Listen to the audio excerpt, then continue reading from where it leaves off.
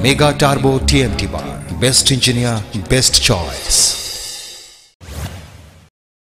ত্রিপুরা মধ্যশিক্ষা পর্ষদ পরিচালিত 2019 সালের মাধ্যমিক ও উচ্চ মাধ্যমিক পরীক্ষার ফলাফল নিয়ে শুক্রবার পর্যালোচনা মিটিং অনুষ্ঠিত হয় স্টেট গেস্ট হাউসে। শিক্ষামন্ত্রী রতনলাল নাথের উপস্থিতিতে এই মিটিং অনুষ্ঠিত হয়। মিটিংয়ে উচ্চ ও উচ্চতর মাধ্যমিক বিদ্যালয়ের প্রধান শিক্ষক, সহকারী প্রধান শিক্ষক ও টিচার কাউন্সিলের সেক্রেটারিরা উপস্থিত ছিলেন। এই দিনের মিটিংয়ে শিক্ষামন্ত্রী রতনলাল নাথ বেশ কিছু বিদ্যালয়ের ফলাফল নিয়ে অসন্তোষ ব্যক্ত করেন। পরে তিনি সংবাদ প্রতিনিধিদের মুখোমুখি হয়ে জানান, রাজ্যে শিক্ষাকে গুরুত্ব দেওয়া হয়েছে।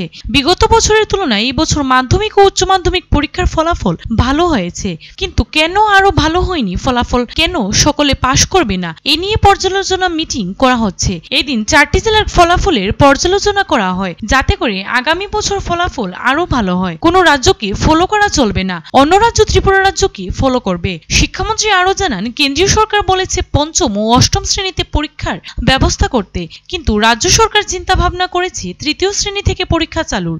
সরকারের লক্ষ্য সকল মেয়ে ছেলে পরীক্ষায় বসুক এবং সকল ছেলে মেয়ে ভালো ফলাফল করুক। এই দিনের মিটিংয়ে শিক্ষামন্ত্রী রতনলাল নাথ ছাড়াও উপস্থিত ছিলেন শিক্ষা দপ্তরের অধিকর্তা ইউকে চাকমা, শিক্ষা দপ্তরের সচিব সহ অন্যান্য আধিকারিকরা।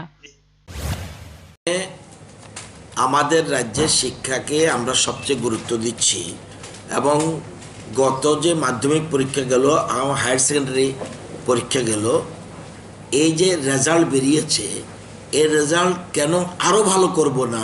ভালো হয়েছে গতবার থেকে, এর আগের থেকে ভালো হয়েছে, কিন্তু আরও ভালো হবে না কেন? আমাদের সব ছেলে মেয়ে পাশ করবে না কেন?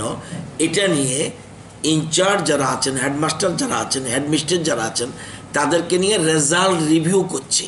এখানে আমি ছাড়া আছে আমাদের শিক্ষা দপ্তরের সচিব মহোদয়া রয়েছেন ডাইরেক্টর রয়েছেন, অন্যান্য সব স্কুলেই এখন চলছে দক্ষিণ ত্রিপুরা, এরপরে একটু পরে আমরা গোমতী, এরকমভাবে 4টা ডিস্ট্রিক্টের আজকে রেজাল্ট রিভিউ করব, যাতে নেক্সট ইয়ার আমাদের রেজাল্ট খুব ভালো হয়। আগরতলা থেকে প্রণব শীলের রিপোর্ট, ফোকাস ত্রিপুরা।